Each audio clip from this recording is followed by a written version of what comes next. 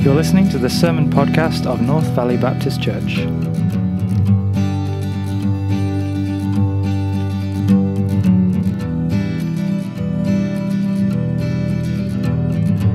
This week's message is preached by Pastor Scott McGrady.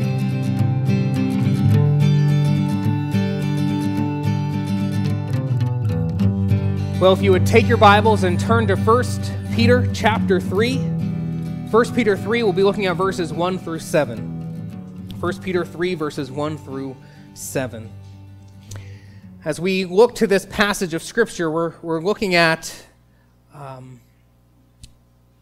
Paul's call to wives, and that's the majority of the passage we see here. And at the end, he'll talk about, or not Paul, Peter, talking about God's call for wives. And then at the end here, we'll be looking at, in the last verse, his addressing the husbands there in the church as well. And so I think it's good that before we get into this text, we talk about some clarification. I think whenever we talk about these things, there could be some feelings of, I don't know if I like that, and emotions that come along with some of these things. And I think clarification is important. And what did the Scripture say overall when we talk about the relationship of husband and wife together? And so as we think of these things, and think of the idea that Scripture, not just in our passage here this morning, but in a couple different passages as well, that we see that wives are called to submit to their husbands. And we should note that when we see this is a willing submission that is called for. As Vodi Bakum points out, nowhere do the Scriptures tell the husbands to make their wives submit. That would be a violation of the relationship and the roles of husbands and wives. Because what we're talking about here is husband and wives as equal together, equally created in the image of God, and therefore having equal value and dignity before God together. And as we'll see, Peter also points out, each are equal recipients and participants in God's grace and eternal life and salvation. And so they are equal together. And we bring up this clarification because some look at the idea of submission and think that that implies inferiority. But I would argue the Bible completely rejects that idea. In 1 Corinthians, the Apostle Paul explains the distinction in roles of men and women. The head of the household is the husband as God has designed. And we've discussed before that biblical leadership means servanthood. That's what leadership is. The one who is in authority has authority to be in a position to serve those that he leads. And we see in 1 Corinthians chapter 11, the Apostle Paul shows the order of headship and willful submission. And he does this by showing the relationship between man and Christ, woman and man, and Christ and God the Father.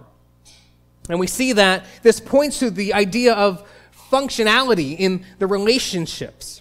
And so, for example, we see in 1 Corinthians chapter 11, verse 3 says this, "But I want you to understand that the head of every man is Christ, and the head of a wife is her husband, and the head of Christ is God."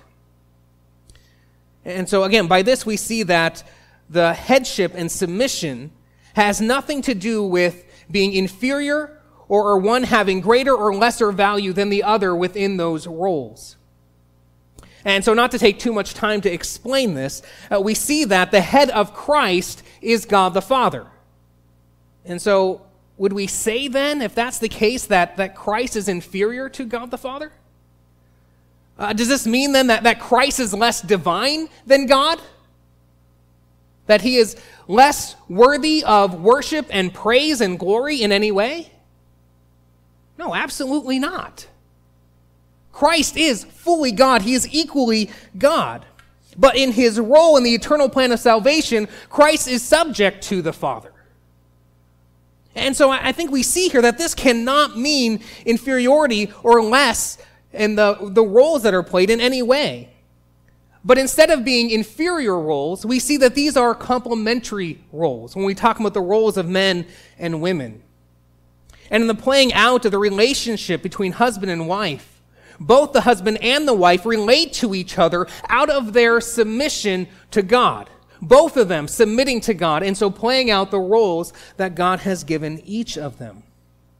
God has designed marriage, and out of the submission to Him that each one has, the husband and wife both function as God has designed each of their roles.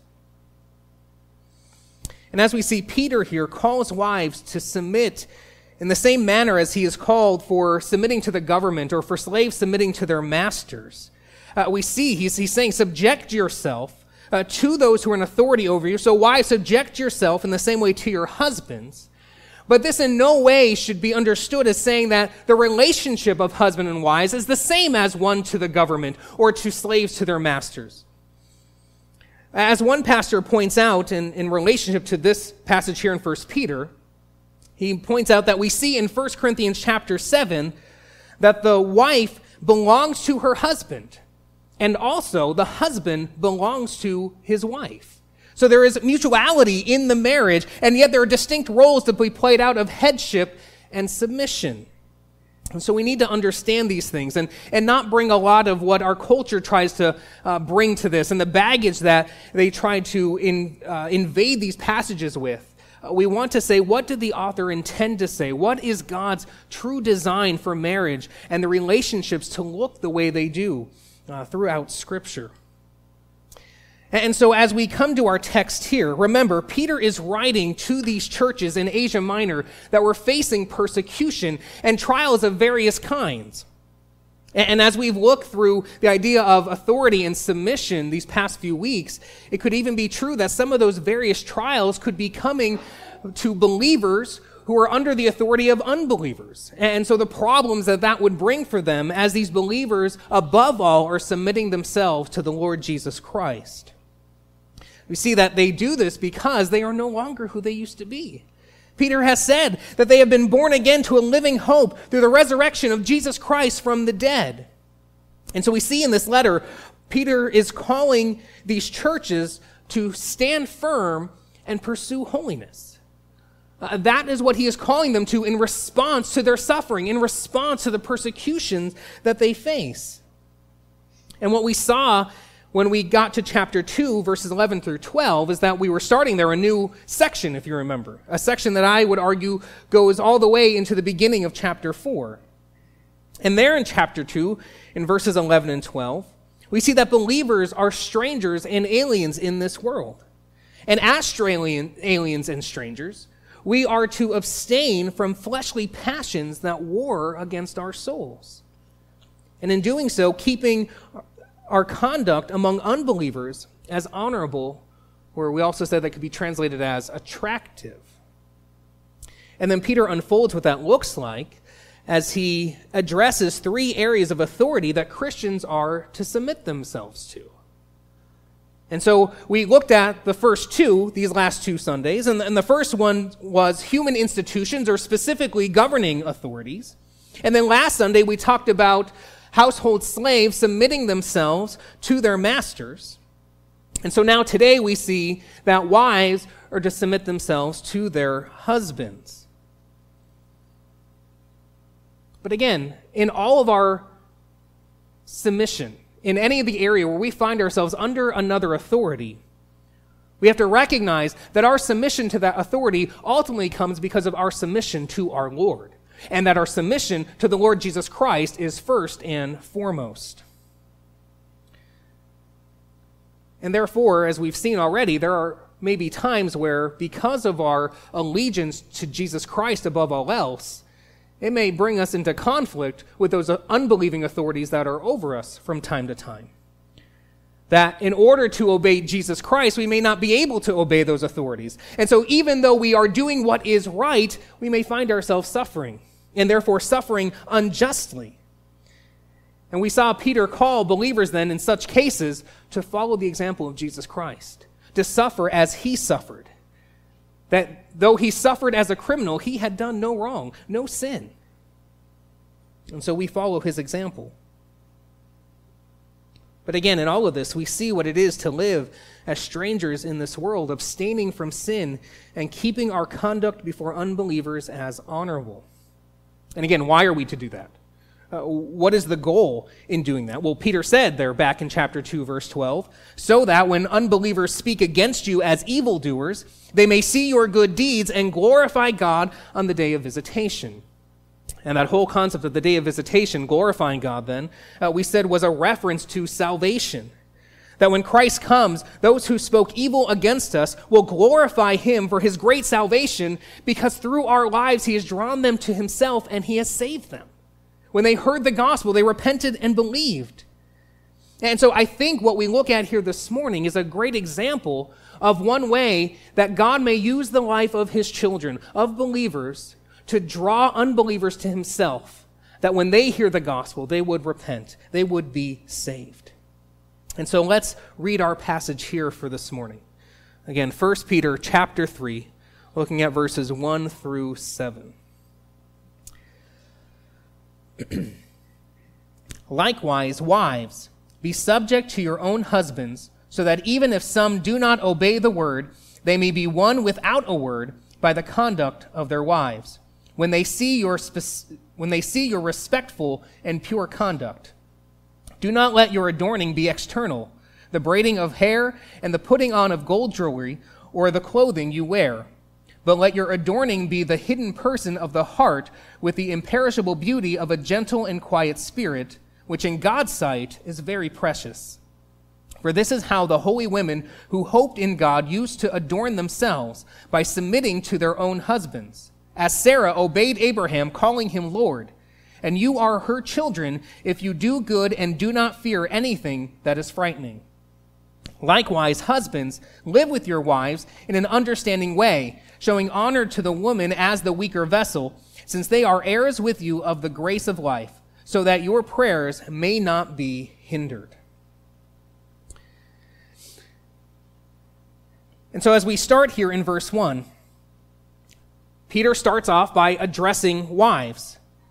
And he starts off by saying, likewise, or it could be translated in the same way. Well, again, as we already referenced, we talked about, well, in the same way as what? Likewise to what? Well, as he was previously talking about submission to the governing authorities or slave submission to their masters and submitting to authority that is over us, he's saying, likewise, wives, submit to the authority of your own husbands. And notice, too, he's saying to your own husbands. Wives aren't called to submit to everyone else's husbands or to every other man, only the authorities that are over us. So wives, submit to your own husbands. Now, like we discussed last week, the principles that Peter was giving and talking to slaves submitting to their masters, we said those principles apply to the whole church. Well, here we see what he's saying addresses and applies to all the wives there in the church. We see that he is specifically speaking to wives that have unbelieving husbands, and we see this with the reason that he gives for wives to subject themselves to their husbands. He says, so that even if some do not obey the word, they may be won without a word by the conduct of their wives. So saying husbands that do not obey the word, it shows that these are husbands that are unbelievers. And we've seen Peter talk like this already going through this letter. We saw him refer to obedience to Jesus as talking about the salvation of God's elect there in chapter 1, verse 2. And in chapter 1, verse 22, Peter refers to his readers' obedience to the truth, which we discussed as obedience to the gospel that commands repentance and faith. And then we saw, too, the opposite in chapter 2, verse 8, where those who reject Christ, who stumble over him, do so because they disobey the word. They disobey the gospel, which again commands repentance and faith. And so it fits here what Peter is saying, that when he references husbands who do not obey the word, he's referring to men who reject Jesus Christ, who do not obey the gospel, and therefore do not believe. And we'll see also him continue to talk this way when we get into chapter 3 and 2 again when we see it in chapter 4. Now, though, it is not only wives with unbelieving husbands that he is addressing here and saying to submit to their husbands. And we see this because he says, "Wives, be subject to your own husbands, so that even if some do not obey the word." So all wives are addressed here, but again, particularly those wives who have unbelieving husbands. And he's calling them to submit. He's calling for them to live their lives in a certain way. Because again, these wives in the church who have trusted in Christ, they too are no longer who they used to be, like anyone else who has trusted in Christ. These wives are children of God since they have trusted in him. They belong to Christ. They belong to the one whom they submit to as their Lord. And again, it is out of their submission to Christ that these wives are to be subject to their own husbands. So her submission is to Christ first and foremost. But to the specific point that Peter makes here, she is to submit so that her unbelieving husband may be won without a word by her conduct. So believing wives, as not only aliens and strangers in this world, but sometimes too, if they have an unbelieving husband, they may find themselves as an alien and stranger in their own home. Because they're not who they used to be. They're not following the same pagan practices they once did. They're not submitting to the household religion submitted by or established by their husband, because that's not who they are anymore. Now they're a follower of Jesus Christ. She's new. She's different. And so finding herself as a stranger in her own home, Peter is calling her to live in such a way that her husband may be won over. And again, won over without a word by her conduct. Now, as he is calling wives to submit in the hopes that their husbands will be won over, this shouldn't be mistaken by saying that if she does submit herself, it guarantees that her husband will be won over and brought to Christ. That's not what's being said here. But if she does her part and plays her role in the hopes that he will be brought to Christ, she still has to understand it's ultimately in God's hands. Because salvation is always in God's hands and in God's hands alone. So my friend, if you yourself are living with an unbeliever in your home, then the call to you is for you to do your part, to conduct yourself before those unbelievers in an honorable way, that you take up your responsibility, and as you do, continue to lift that person up, to pray for that person, entrusting them to God, that he may bring them to repentance and faith. Trust God in all that is happening, because it is God who saves. Do your part and trust God. Pray to God that the person may be brought to life out of their sin, that they would repent and believe and be saved.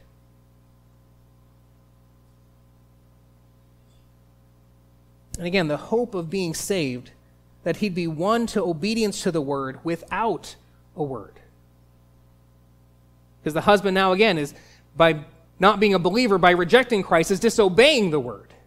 And so by saying that he'd be won without a word, as some point out, it seems that Peter is using a play on words. And the idea of being won over without a word, most argue, is pointing to the tendency that some women may have, that when there's a problem with their husband, when something needs to be corrected or fixed, that they may have the tendency to nag their husband about it, or to be contentious with their husband about it. So when their husband needs to trust in Christ, they may have the tendency to nag him about trusting in Christ. When are you going to do that? You have to do that. Come on, you got to get on that. Why aren't you trusting in Christ yet? Can't you see? And even get, again, contentious about it. And Peter's saying, no, don't do that. Even for wives whose husbands are believers. But maybe they're lacking in fulfilling their role as a leader in the home. Or maybe he's not loving you as he should. Or maybe he's just not getting to the honey-do list. Or he's not helping around the house as you wish he was. In any case, nagging him about these things or being contentious with him about these things is not the answer. That kind of response from anybody to anybody is never the answer. But especially, again, to wives. As we see, for example, in Proverbs chapter 27, verse 15, it says, "A continual dripping on a rainy day and a quarrelsome wife are alike." They are frustrating, right? And also we see in Proverbs 21, verse 9, it says, "It is better to live in a corner of the housetop," a really uncomfortable and inconvenient place to be, "than in a house shared with a quarrelsome wife." And then we see in Proverbs chapter 19, verse 13, it says, "We see here then two ways that a man is wrecked in this passage." It says, "A foolish son is ruin to his father, and a wife's quarreling is a continual dripping of rain." I don't know, did ancient Israelites have a problem with leaky roofs? That there's just this reference to, yeah. But either way, we see the point here. Being quarrelsome or nagging is not the way to win someone over. Wives, you want your husbands to be more like Christ? Don't badger them about their failures. Don't come against them in a rage. That's not going to help. If anything, you're just going to push them further away. Now, don't get me wrong. I'm not saying don't talk about it. I'm not saying don't have a conversation with them. Do so, and do it lovingly and respectfully. But when you have the conversation, don't keep coming back and to it and pushing the issue and being aggressive about the issue over and over again. But instead, when you've had the conversation in a loving and respectful way about the need to grow in Christ-likeness, then turn around and yourself demonstrate Christ-likeness to them in your own life. That's what is being called for here, instead of being contentious. And if your husbands are not saved, then be keeping your conduct before them honorable in the hopes that they will see your good deeds and glorify God when Christ appears. In the hopes that God will use your life demonstrated before them to draw your unbelieving husband to yourself. As we see there, verse 2 says, "When they see your respectful and pure conduct." The word respectful there in verse 2 is the Greek word for fear. And so show your husband the change that Christ has made in you, that out of your submission to your Lord, your behavior towards your husband and in general has changed, that you're not who you used to be, that you live in reverent fear of God, obeying God above all else. And so have that same respect and reverence for your husband. And again, too, this respect, but also too, her conduct must be pure. And not just sexually pure, but pure altogether. The word is for holiness. He's calling for a holy conduct. Let your husband see your changed life.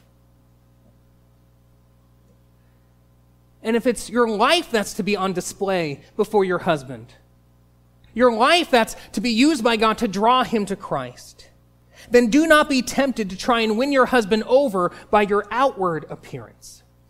Verse 3 says, "Do not let your adorning be external." In the Greco-Roman culture, women often would commit themselves to adorning themselves with fancy clothes and expensive clothes and jewelry and other things and doing their hair in certain ways and even sexualizing themselves in these things. And this would serve to draw attention to themselves and to try to win their husband's favor by either in public adorning themselves in such a way that it would show their husband's power and wealth, or two, even just to make themselves more appealing to their husband, usually in a sexual way. Peter is saying, don't let that be the way you try to win your husband over. Now, this isn't saying then that wives shouldn't want to be attractive to their husbands. And it's not saying that one should not care about their appearance altogether or whether or not they're put together or not. This isn't saying that jewelry or makeup or fixing your hair is necessarily wrong. That's not the point. In talking about how one dresses and what they put on and whether makeup or jewelry and how they do their hair, whether that's a sinful problem or not really depends on the heart attitude. With what heart am I dressing myself with? And what heart, what is my motives and why I care about my appearance in the way that I do? It's the heart attitude that matters when it comes to those things. When it comes to being modest in a sexual way, I do think there is an absolute line, an objective line that one can cross and say you're not being modest anymore. But even before that line, again, it still depends on the heart attitude. Why do you dress the way? Is the whole point to draw attention to yourself and make it about you?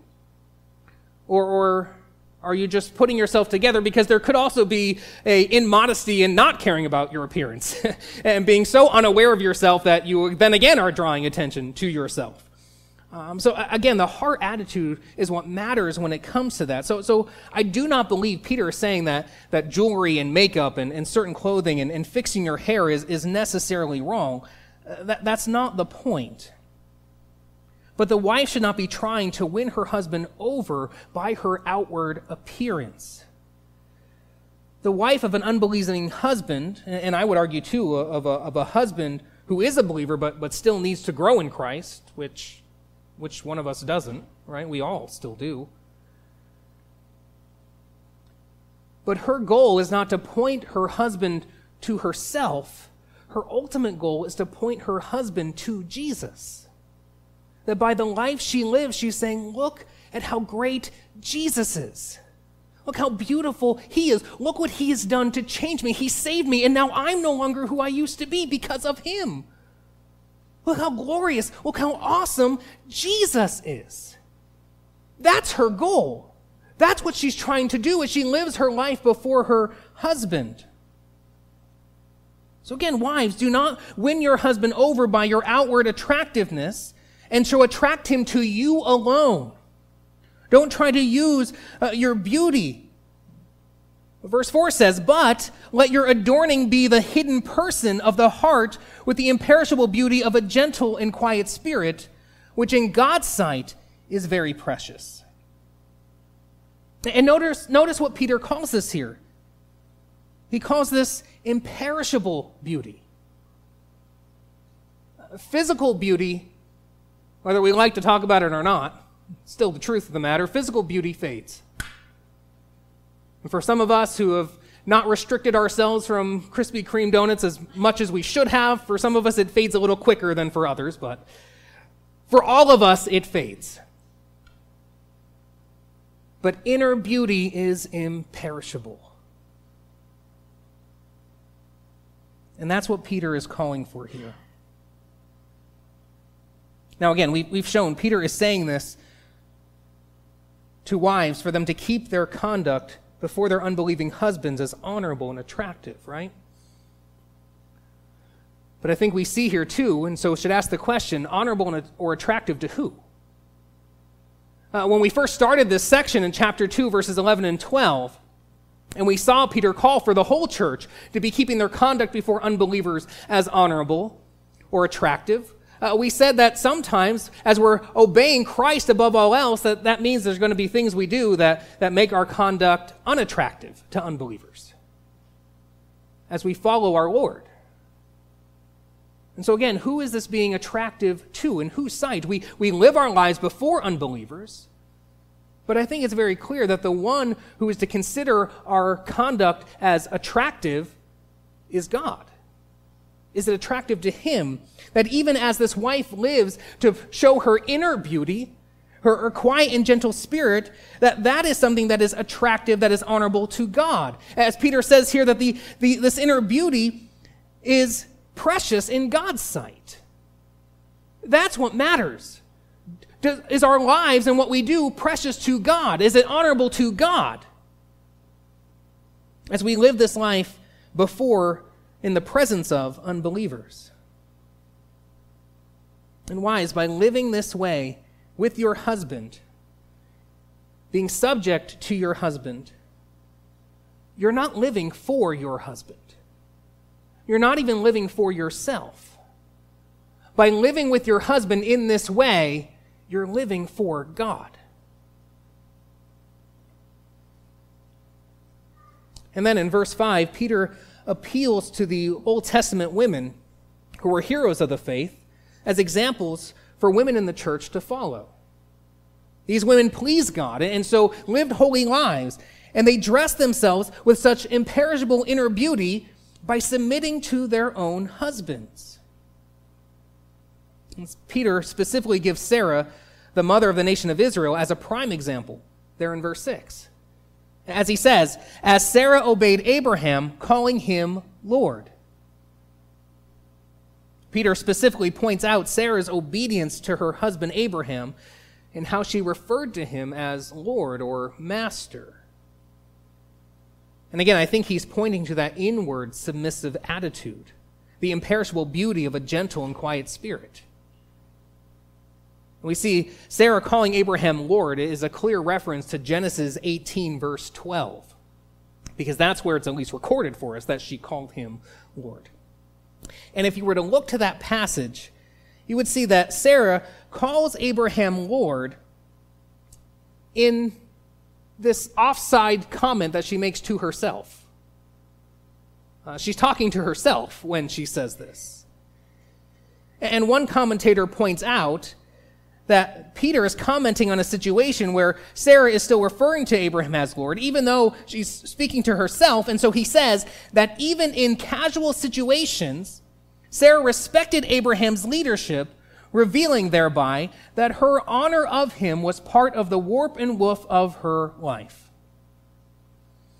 In other words, the respect that she showed to Abraham was not just in public for show, so that other people would think she was a good wife, but it was the truth of her inner person. It was the overflow of who she really was, and therefore her respect for Abraham was genuine.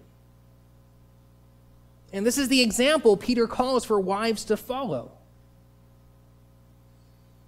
And so calling for wives to follow this example, he then goes on to say, and you are her children if you do good and do not fear anything that is frightening. Now, just as Abraham is the father of all those who are justified by faith, that is, it is his example that is followed, and all who follow after him are in the family of faith and therefore have Abraham as their father. In the same way, all who follow Sarah's example of submission to their husbands are daughters of Sarah, and are so doing what is good, or in other words, doing what is God's revealed will. And so living out of an attitude of respectful submission to her husband, even when maybe a husband tries to intimidate his wife. That maybe in times where we are submitting ultimately to our Lord may bring us in conflict with an unbelieving husband. Yet still she continues to do what is good, even if that husband tries to intimidate her or make her fear. And so he says, doing good and not fear anything that is frightening. I do think that's what best fits this context as we go through this section of submitting to authorities and submitting to God above all else, submitting for the Lord's sake.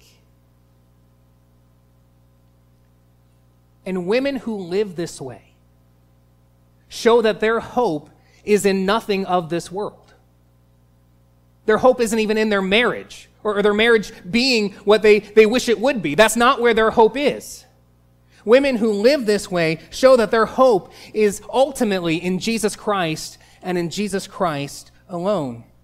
That these are women who have been born again to a living hope through the resurrection of Jesus Christ from the dead. That he has purchased for them an inheritance kept for them by God. That women, you yourselves are guarded by God's power for a salvation ready to be revealed when Christ returns. So keep your conduct before unbelievers honorable, so that when they speak against you as evildoers, they may see your good deeds and glorify God on the day of visitation. So by living this way, wives living this way with unbelieving husbands, they may be used by God to draw their husbands to himself. that God would use their lives to affect their husbands. And living this way, even in a husband that might blame you for how things are in the house, how the family life is going, that he accuses you that it's all your fault. Or when you're his excuse to why he doesn't lead the house as he should. Live in such a way that when he says such things, he knows he's dead wrong.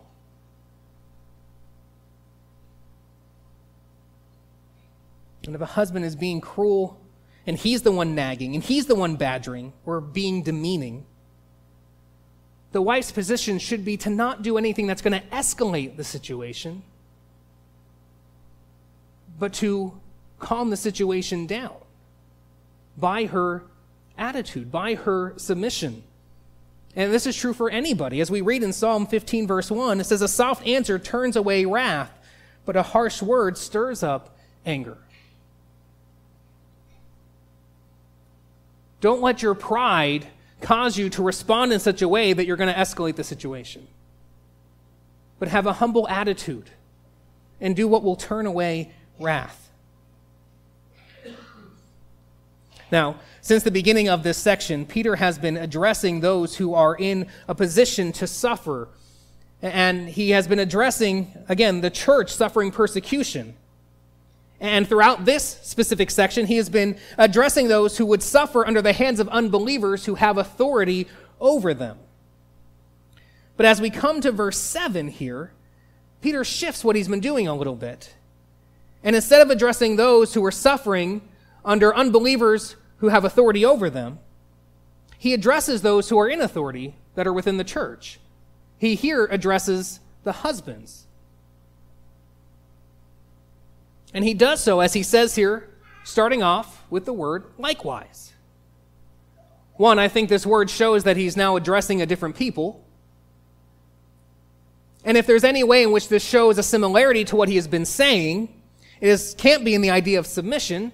Again, that doesn't fit the context. But I believe it would be in the fact as Peter's been calling wives to live out their role that God has given them in their marriage, he likewise now is going to call husbands to live out their role that God has given them in the marriage. And so for this reason, he finds it necessary to address the husbands in the church, the believing husbands in the church. And the first thing we see that is the Lord's will for the husband is to live with your wives in an understanding way. Or literally it says, live with your wives according to knowledge. Husbands, you need to know your wives. Know your wives. Know her so that you can be considerate and loving towards her. So that you can be considerate and loving, knowing her intellectual or emotional or physical needs and desires. Know your wives.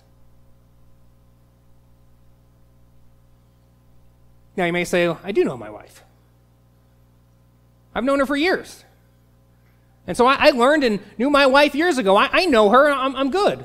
I can be considerate and loving because I know her. I learned all about her. Well, Suzanne and I, this October, we'll have been married for 14 years. This September, I'll have known her for 22 years. Wow. That's crazy. Anyway. But even who she was 22 years ago, who she was 14 years ago, she's not that person today. She's not who she was 5 years ago. She's not who she was last year. She's not who she was last week. And the truth is, none of us are. As experience, as circumstances, as whatever it is, the church together, God's working through his word in our lives, and all kinds of things that change all aspects about us. Our maturity and growth, our thinking, our behavior, our taste, our sensitivity to things, and all, name it. It's constantly being shaped and formed for all of us and changing all the time. So for a husband to say, I know my wife, no, you don't.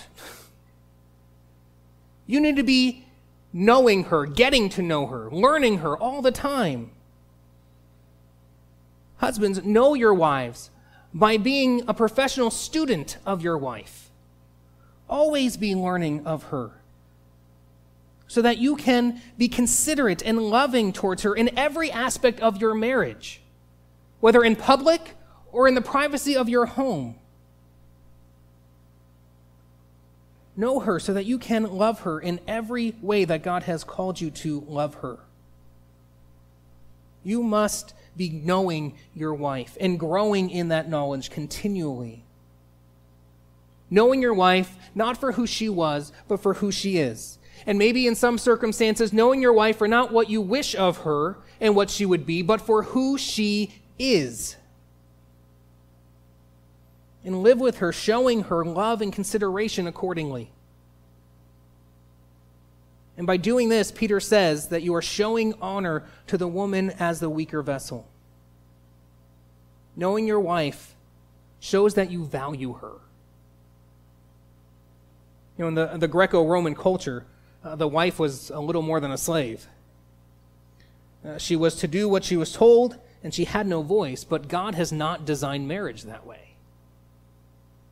The wife is to be shown respect. She is to be treated as the precious gift of God to you that she is. Again, this is showing her honor as the woman that is the weaker vessel. Now, saying she's a weaker vessel, that's in reference to the fact that men are, in general, usually stronger than the woman. And therefore, women could end up in a situation where the man takes advantage of her weakness and he tries to intimidate her and control her. And for anyone that may be tempted to do that, I think there should be a great warning given to that person who would mistreat his wife or any other woman to take advantage of her physical weakness. Be warned that God is a God of justice, and he has stored up his wrath against all the wickedness of men. So any man who would be tempted to take advantage of his wife's physical weakness should be warned and repent.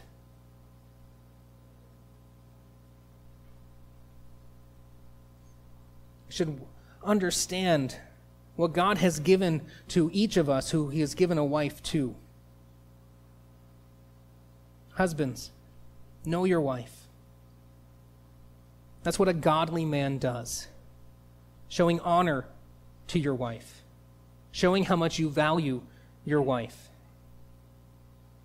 It is not a godly man, but a weak, cowardly boy who exploits his physical strength over his wife. The man of God instead honors his wife in word and deed. The godly man leads his wife, and his whole family for that matter, using his strength to serve his family.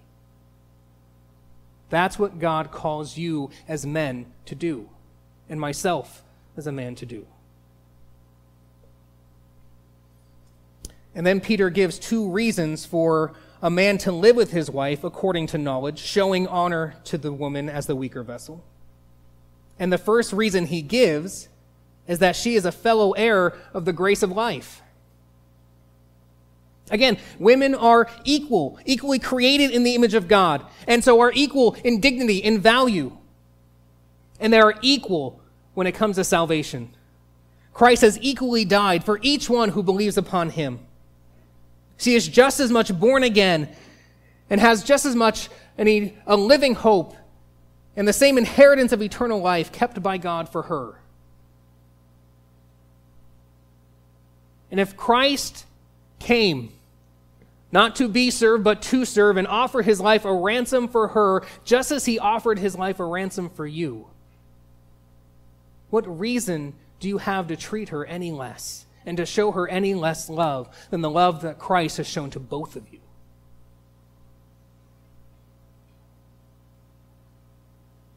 No, know your wives and live with her accordingly, loving her and showing her honor. And then the second reason Peter gives husbands to live with their wives in this way is so that their prayers won't be hindered. We see here in this passage and in other passages that sin hinders our prayers. And it is a sin not to live with your wife in this way.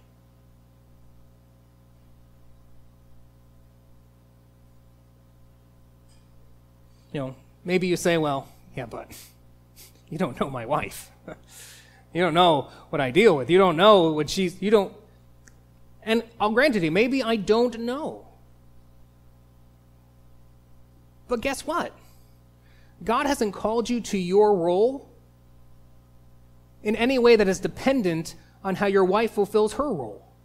And wives, the same thing goes for you. God hasn't called you to fulfill your role in dependency on how your husband fulfills his. God calls you to fulfill your role. People talk about marriage being 50-50. It's not. I haven't heard one meaningful, well-meaning pastor say that marriage was 60-40. That ain't true either. Marriage is 100%.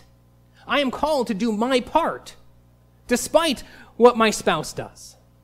I am called to be the husband in submission to Christ. And wives are called to be the wives that God wants them to be in submission to Christ. That's how you are to live. And so husbands, despite what your wives are doing, one, are you praying for them? And how are you living and fulfilling your role? And if you're praying for them, but you're not fulfilling your role, you have no reason to expect your prayers to be answered. And any time we live in unrepentant sin, God has not obligated himself to answer our prayers.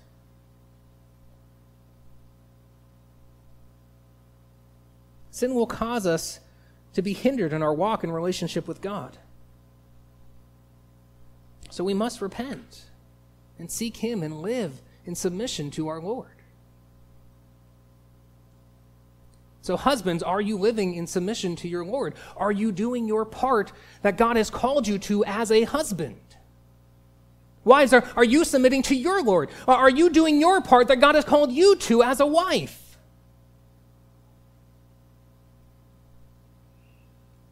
What is your marriage putting on display to a watching world of unbelievers? What is your marriage in private?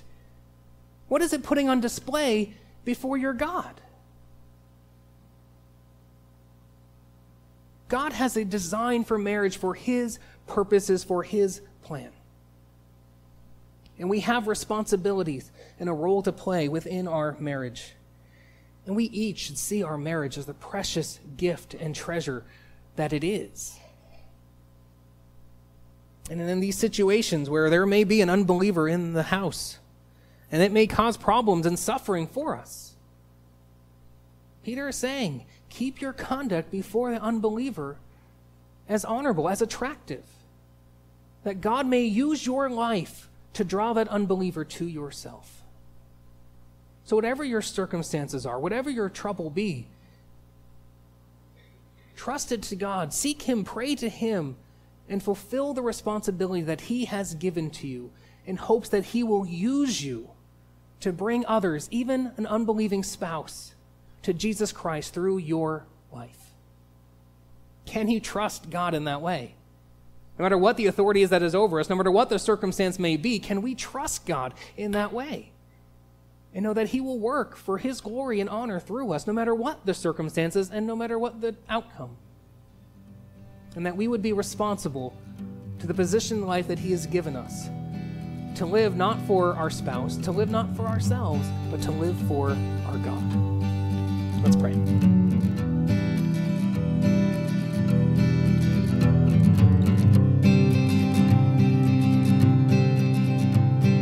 Thank you for listening to the sermon podcast of North Valley Baptist Church. For the complete sermon archive and more information about the church, please go to visitnvbc.com.